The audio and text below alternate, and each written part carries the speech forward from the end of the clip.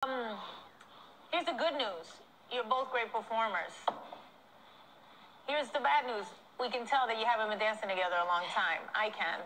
But you're both so exceptional that there's a lot of potential here. It's not about just doing choreography side by side, right? It's about really having something like super duper special that happens when you dance together. Yeah. What do you guys think? It's kind of like a chemistry thing. It's like a vibing off each other. Yeah. The feeling there, but I think that will come with time.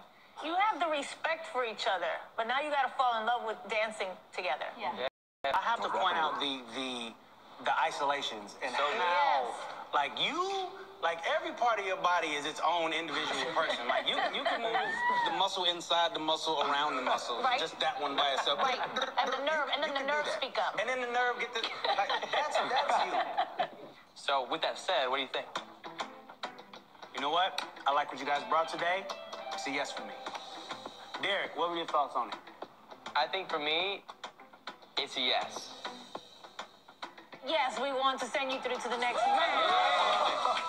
All right. Thank you. I'm not afraid of guys. Congrats. See the work. See the work. Appreciate you. Thank you Yes. so much. Congratulations. Thank you. Bye. They both have that similar style. You can tell why they respect each other from like seeing each other dancing, but it's not just about respect and liking each other. Yeah. There's got to be love up there. Oh, definitely.